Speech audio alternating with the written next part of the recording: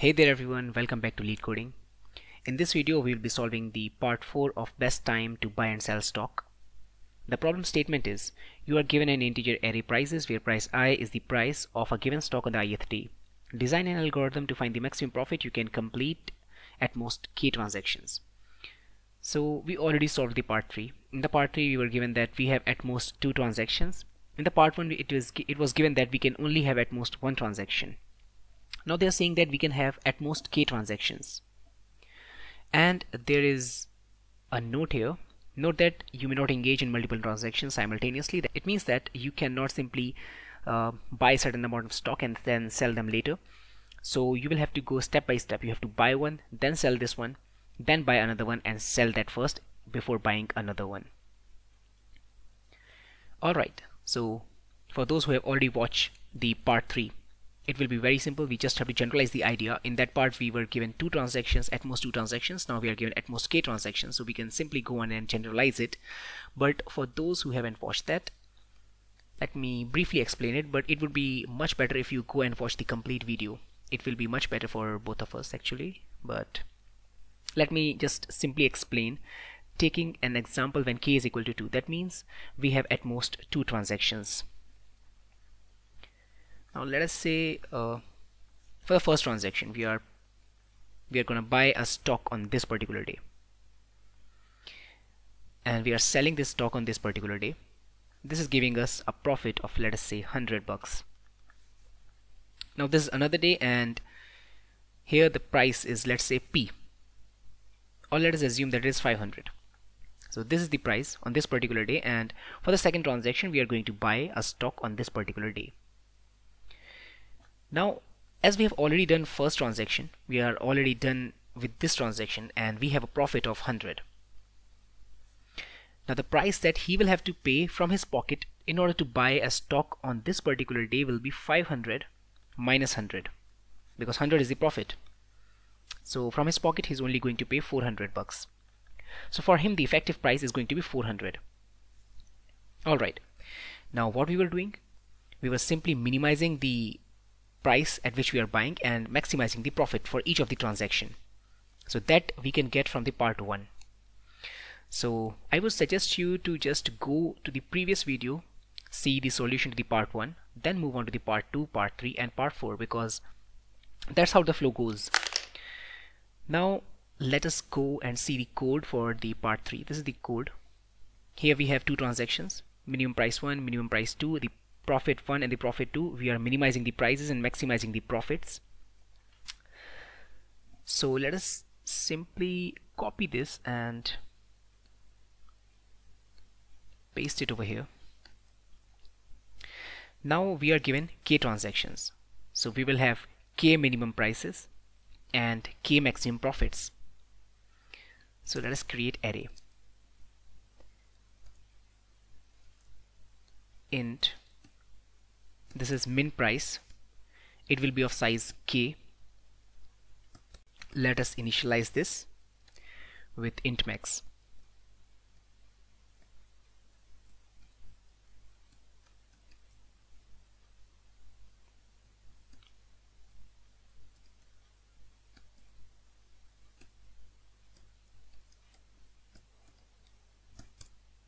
Okay, let us create another array of maximum profit.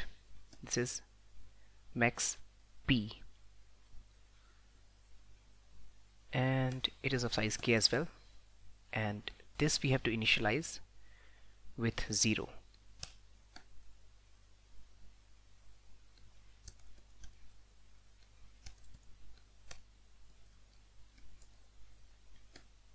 Max profit of I is equal to 0. We are going to each of the transaction. So now we will have to do this for each of the k transactions that we have. So let us run a loop for int j is equal to 0, j is smaller than k, j plus plus. Now as I explained to you that the profit made by the previous transaction or up to the previous transaction is going to be will be taken into account when we are purchasing for the next transaction. So basically the profit made. So let us say this is the ith transaction or the jth transaction, and this is j plus 1th transaction.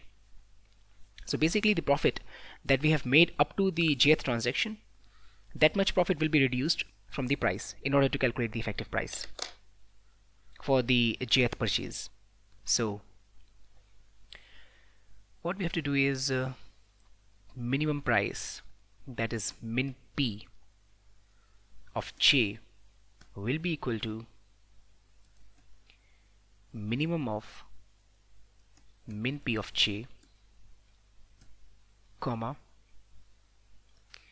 the prices of I minus the profit till the previous transaction, and that is max p of j minus 1, only if j minus 1 exists, if it is greater than 0. So if j is greater than 0, then this, otherwise 0. Now to calculate the maximum profit, that is max p of j will be equal to maximum of max p of j, comma, the price, the current price, just prices of I minus the minimum price, the minimum price of j.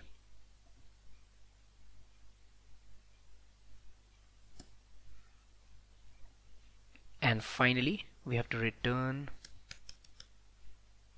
the maximum profit made by the last transaction or till the last transaction, that is k minus 1. Let us see if it is working.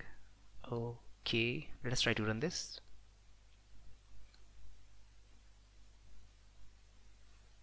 Minus 1. So if j is greater than 0, then this, otherwise this. Okay, so let us put some braces over here.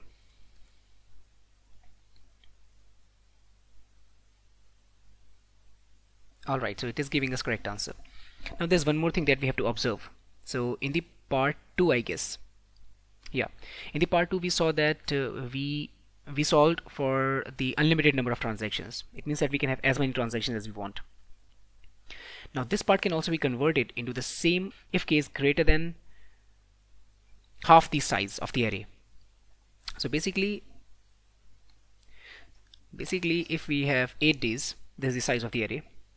So in this we can have 4 transactions, at most 4 transactions. Buy on this, sell on this, then buy on this day, sell on this day. Like that we can have at most 4 transactions. Now if we are given that you can have at most 5 transactions, it means that we can have any number of transactions. That makes sense, right? So if k is given as if k is greater than half the size, if k is greater than prices dot size divided by 2, then you have to perform the same thing that we have done here in the part 2. So we can do this. I guess we can create another function for this. Max profit, let us name this as helper function, and we will simply call this helper function return help of prices.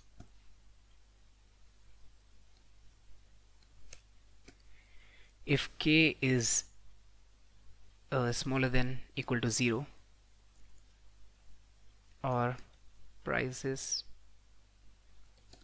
dot size is smaller than equal to 0, then simply return 0. Let us try to submit this now. And it got accepted. So talking about the space complexity, we are using big O of k extra space in order to create these two arrays. The time complexity, it depends. If k is given as if k is greater than half the size, then it will be big O of n. Otherwise it is going to be big O of n for this particular loop multiplied by big of k for this particular loop. So it is going to be big of n into k. So this is it for the solution. If you like the video, please subscribe to the channel, and thank you.